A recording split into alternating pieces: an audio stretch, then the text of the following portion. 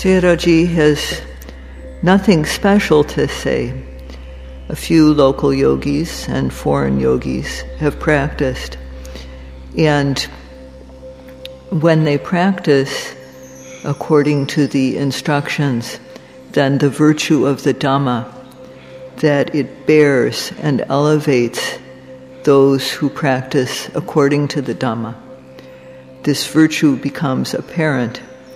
And to the extent that yogis practice, their life becomes elevated.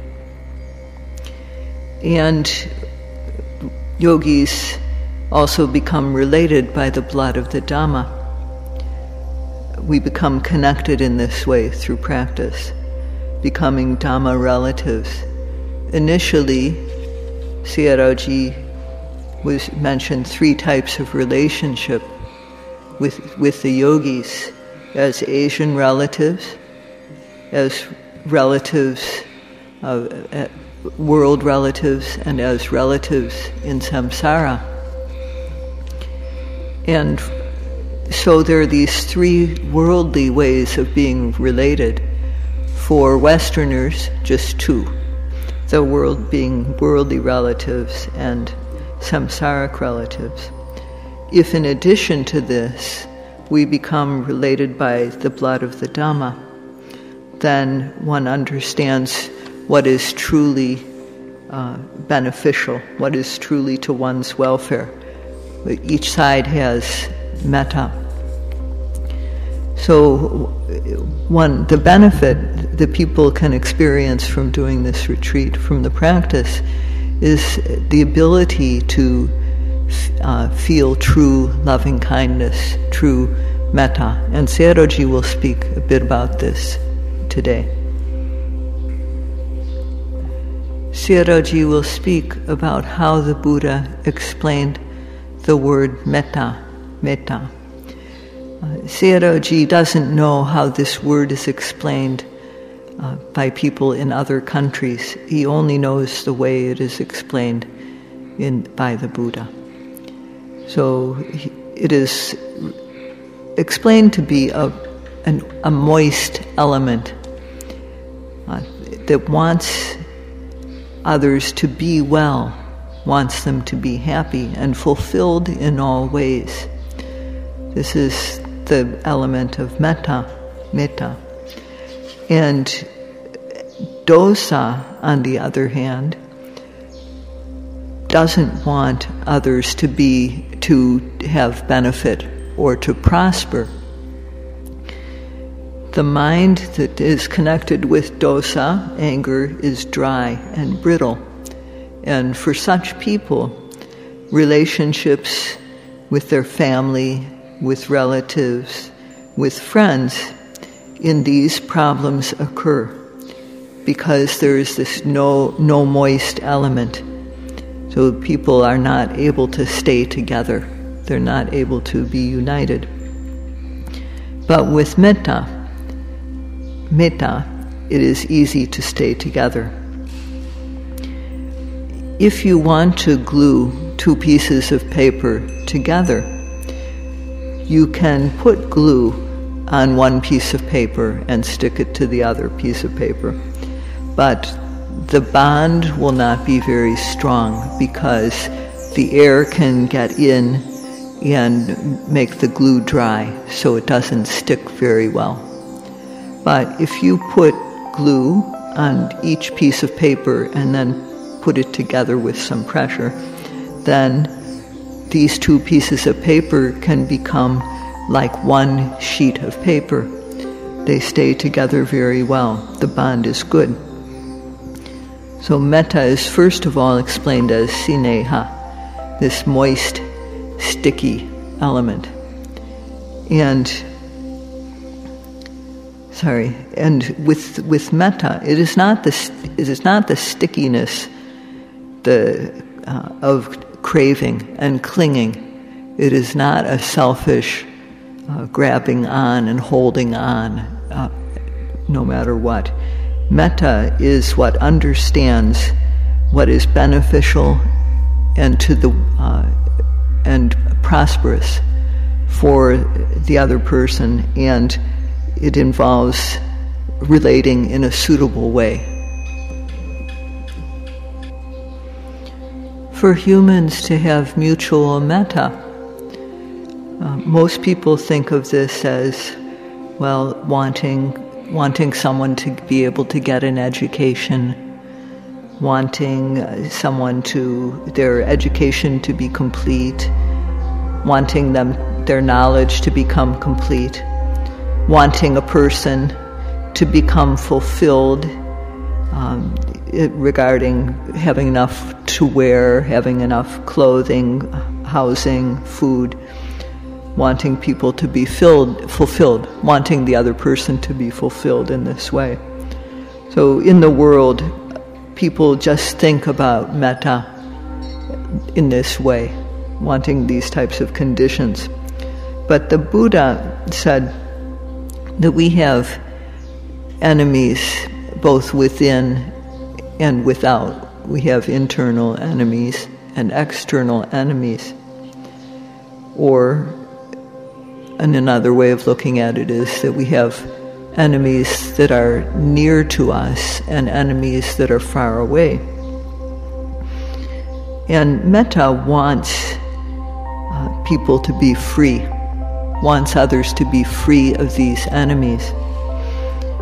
So internal enemies are the just wanting something, and then greed for something, and then extreme greed, where our greed leads to transgressive behavior.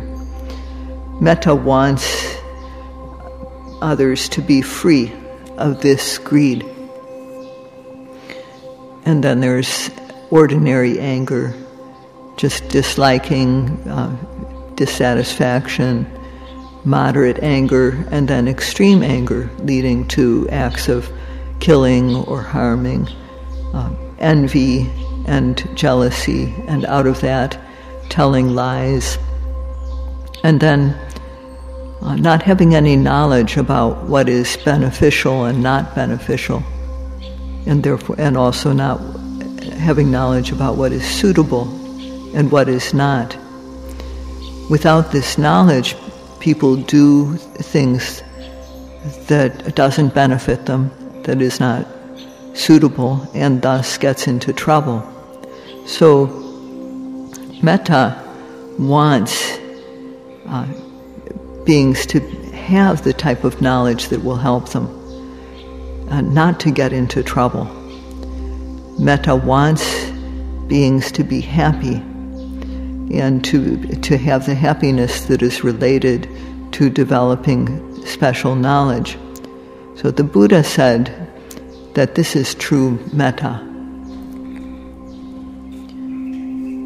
When one is about to do something, or to say something, or plan something, the knowledge, the ability to weigh whether what is about to do, say, or plan is beneficial or not is very important. This is, first of all, this knowledge is very important. And just as one would not like to experience unjust acts done to one, so too others don't like it. This ability to put oneself in another person's place and to understand how they feel is of the nature of karuna, compassion. With metta and karuna, the wish for others' welfare, the wish for others not to suffer, on one hand, or with moral shame and moral dread on the other, then one will find it very easy to avoid doing physical or verbal behavior that harms others. One will find it very easy to keep one's mentality good and not to harm others. So with metta, one won't want to cause others any harm. And also with karuna, one doesn't want others to suffer. So to the extent that based on this one avoids harming others, they prosper, and one does too. So when metta and karuna that are infused with knowledge, that are together with knowledge,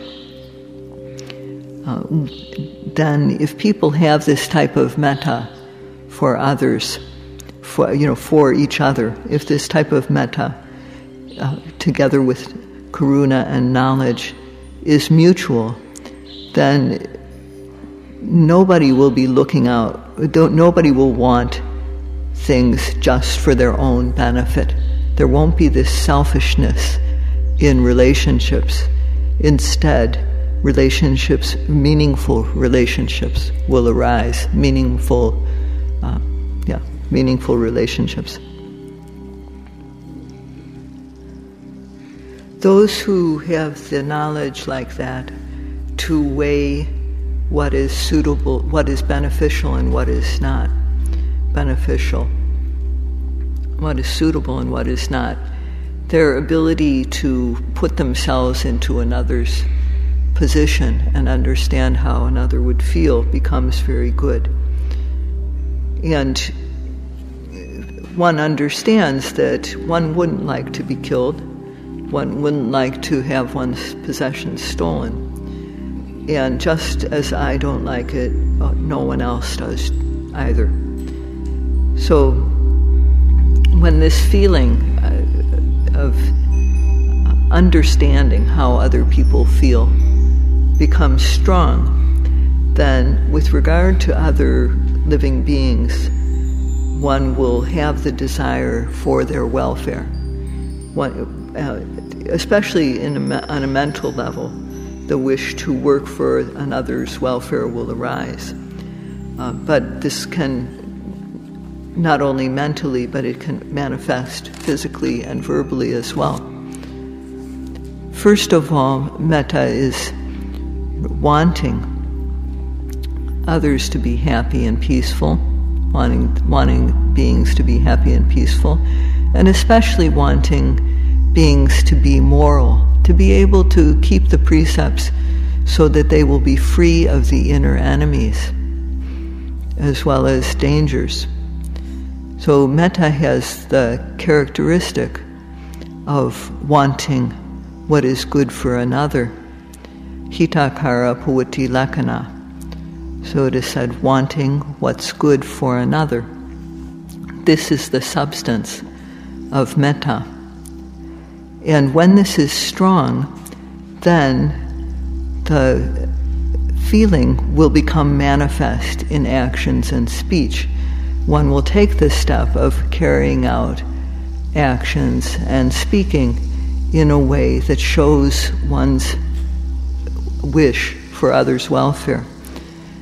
So this is how metta functions. It functions to bring about what is to the welfare, what is for other people's welfare. So it is working to bring this about, wanting what's good for another and working to bring this about. Like that, when there is the true wish, not just pretending, but the true metta on a physical, verbal, and mental level, then old resentments, not just ordinary anger, but grudges that have been held due to things that didn't go right between two people or a group, resentment and bearing grudges, these things dissolve when there is this feeling of metta that is manifest physically, verbally, and mentally.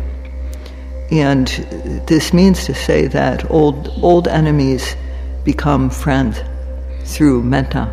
This is how metta manifests. When one has a mental attitude of metta, and when one carries out metta not only mentally but physically and verbally, so that it is not pretend but true. If this comes about, then resentments dissolve and people become true friends. Quarrels dissolve when anger subsides. So this true and pure friendly feeling should be established. It should be cultivated and it should be developed. It's very good to have this.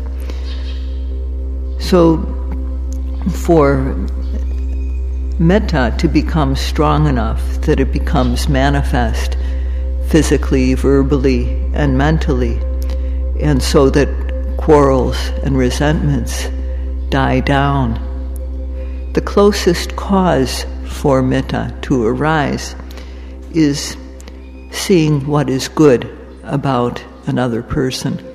If we look at what is bad about another person, if we look at what we dislike, then we will just continue to hate.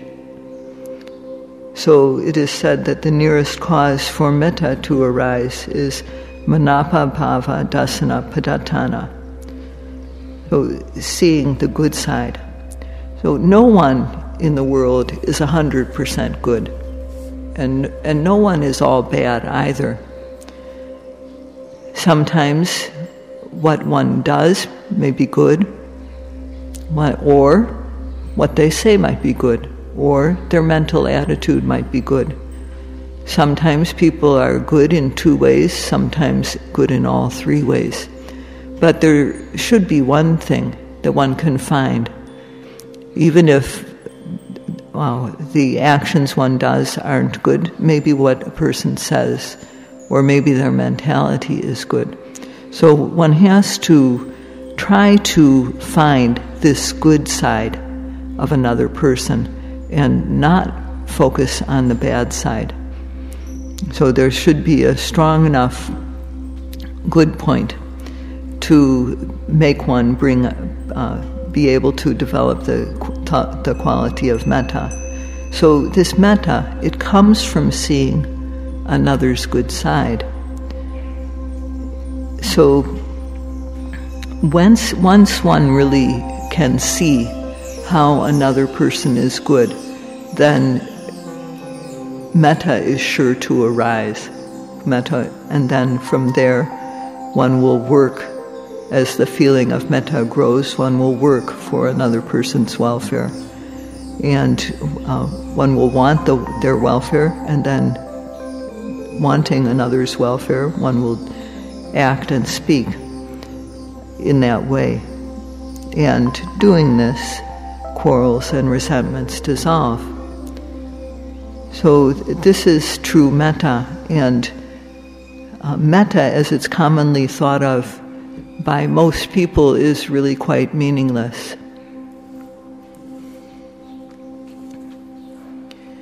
When metta becomes strong enough to cause hatred to subside, resentment that one had, then this metta is strong, and patience comes together with metta. To the extent that there is patience, one will be able to forgive, to endure if one is harmed by others, and to forgive. So one won't want to take out any revenge. So when anger subsides in one, then one doesn't carry out acts in order to harm others, no acts of cruelty.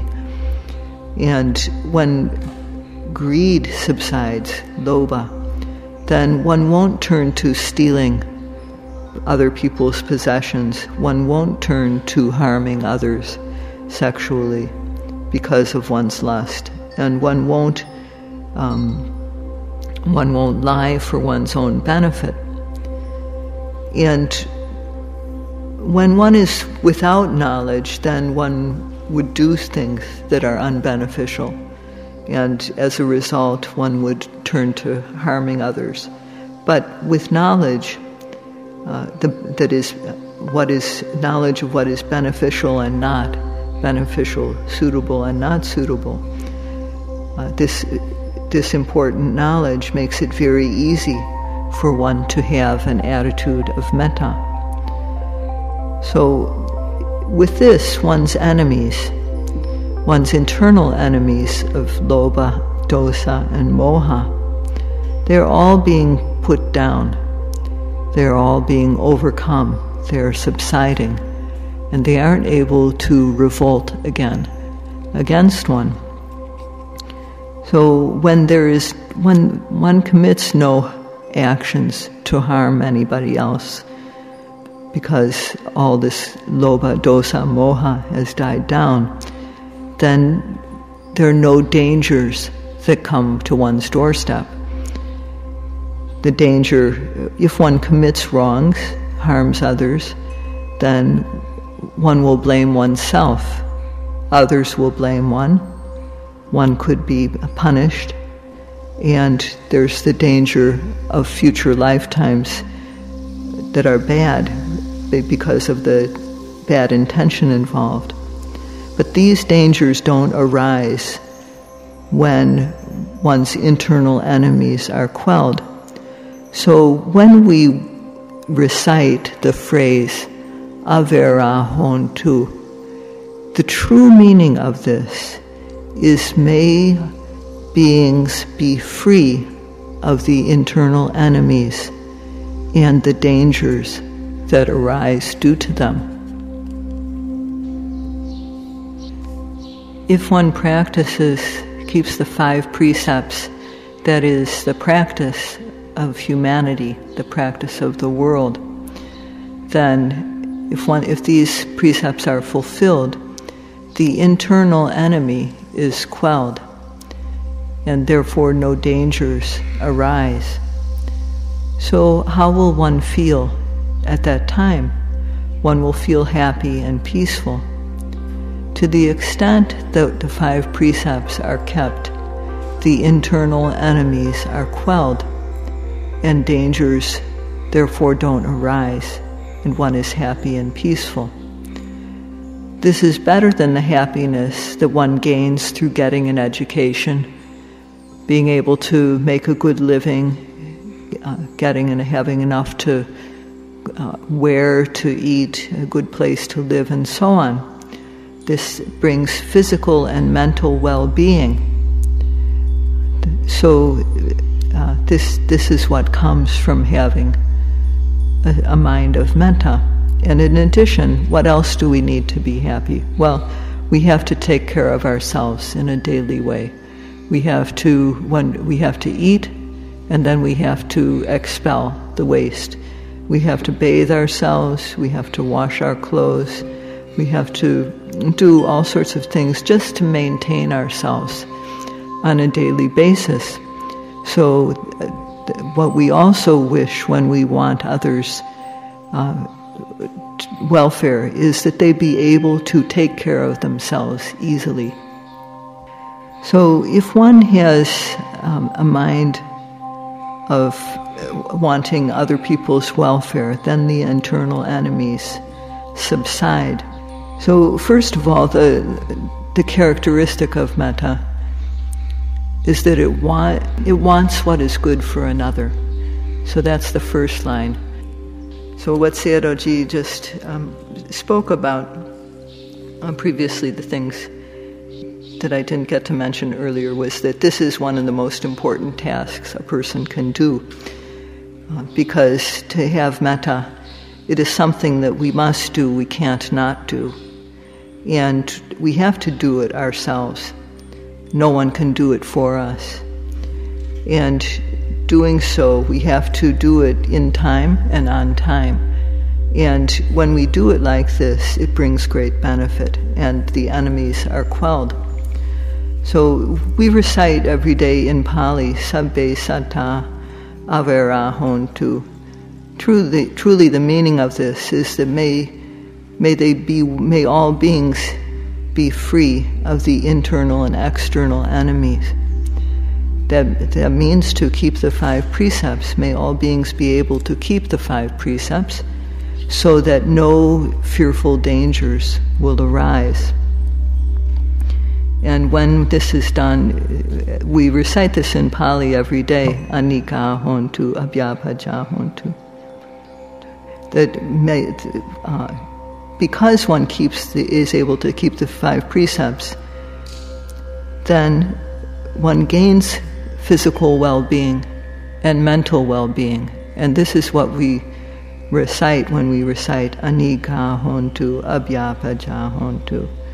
And lastly, when we recite the Pali, sukhi atanang pariharantu, may all beings be able to take care of themselves happily and comfortably.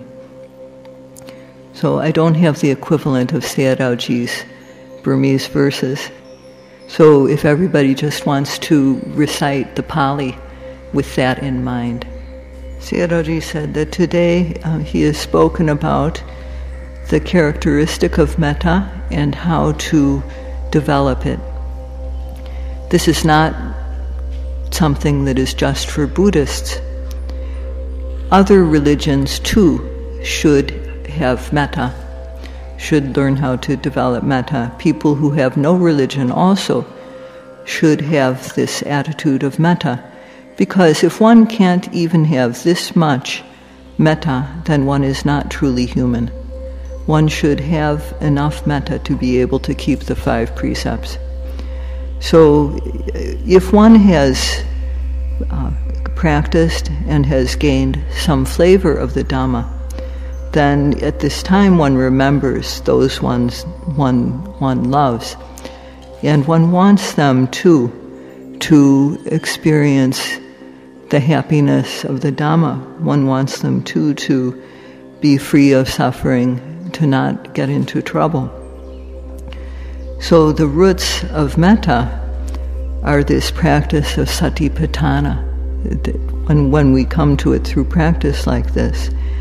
And Sayadawji hopes that you all may become people who are able to establish an individual world of peace for yourself, to make the world around you peaceful and to bring peace to the outer world at large.